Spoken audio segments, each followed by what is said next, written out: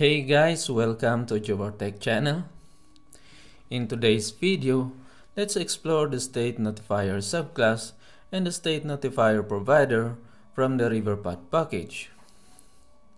Have you ever encountered a situation where you're displaying a list of objects, let's say a list of strings to keep it simple, and when you try to update the list, you found yourself having to convert your widget to a stateful widget and call setState to rebuild your screen and reflect those changes? This can be a lot of tedious work, right? Especially when your list is displayed across different screens and widgets.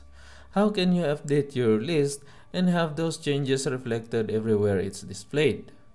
It's a tough problem to solve, isn't it? Thanks to the power of Riverpod's StateNotifierProvider, it's here to save the day. So what exactly is the StateNotifierProvider? What are the problems it solves? And how do we use it? That is what we'll dive into this video. So here, we are at the official docs of the StateNotifierProvider. And as the docs mention, this provider is ideal for managing state that may change in reaction to user interactions. And it typically exposes an immutable state that can be changed, helping to centralize or isolate the logic to make our code base maintainable and scalable. But if you're managing a simple object like string, int, or boolean, StateProvider is the provider for that to make your life easier. The advantages of using StateNotifierProvider is it slashes boilerplate since you don't need to convert your widget into a stateful widget when you're aiming to update your list. Plus, it isolates your logic, making it testable independently of the UI.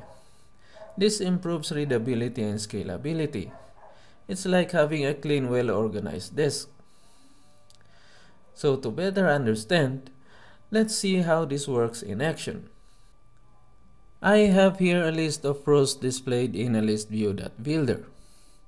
Now, if we want to add or remove something from this list, we typically need to convert our widget to stateful widget and call setState. And as you can see, this list is also displayed here on our home screen.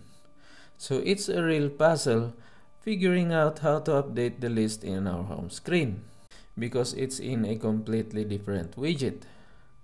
That's where the StateNotifierProvider steps in to simplify the process. The first thing we need to do is to create a fruit controller class that extends StateNotifier.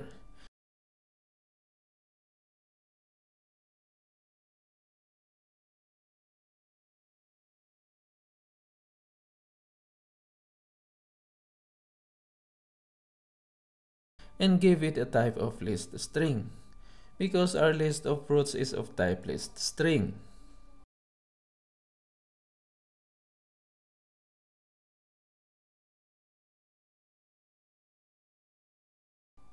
And take note that StateNotifier needs a default value.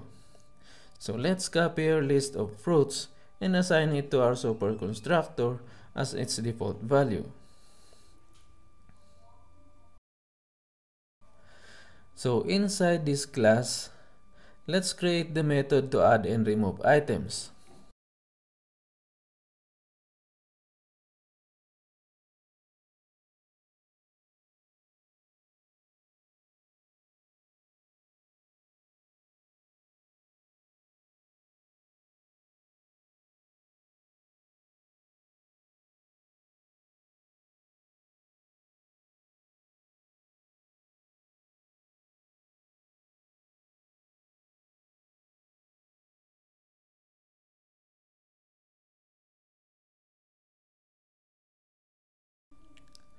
So here in the add item method, what we are doing here is creating a copy of the state of our controller, adding the item that is being passed from the constructor, and then assigning to our state.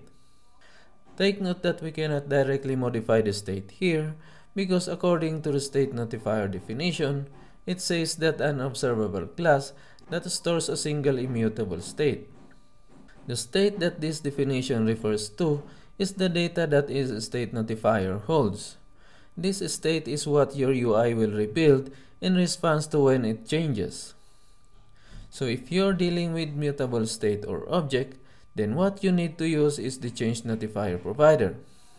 However, the StateNotifierProvider is rarely used because of some drawbacks. And if you're curious about its drawback, then simply head over to the StateNotifierProvider docs because it explains everything. And here in the removeItem method, we are looping over our state or the list of items and adding to a list if the item is not the removed item, then assigning it to our state back again. So that's all for our fruit controller class. But remember that you can add more functions that you need here, like delete all method, insert item, remove duplicates, and more. You have the full control. Then the next thing we need to do is to create the provider for this, which we can watch from our UI.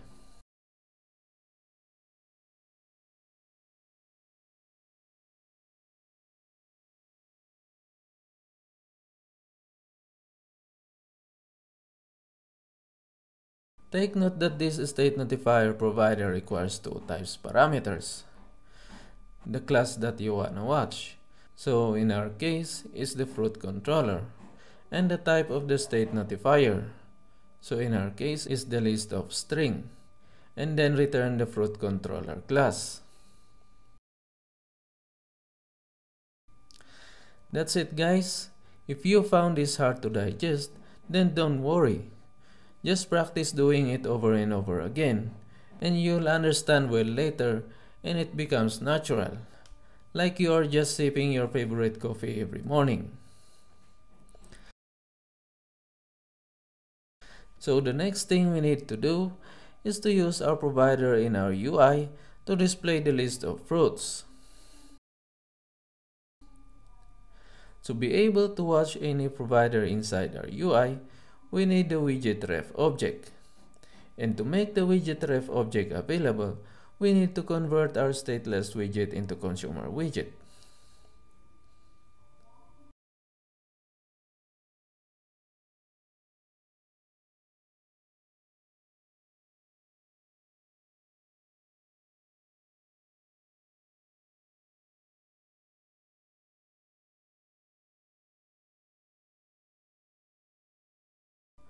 Okay, there you go.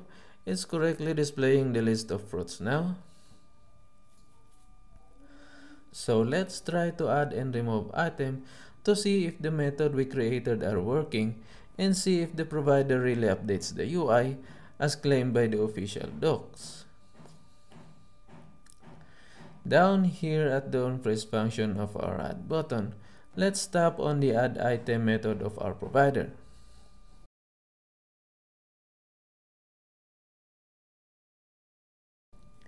And right here, let's also tap on the remove item method to see if it works as expected.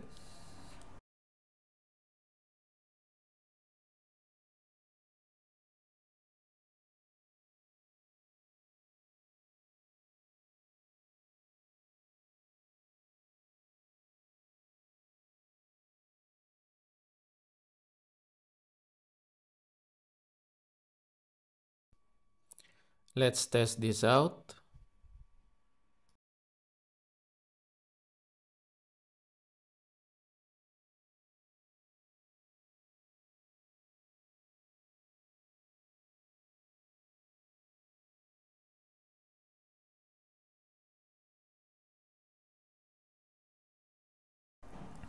There you go. It works as expected.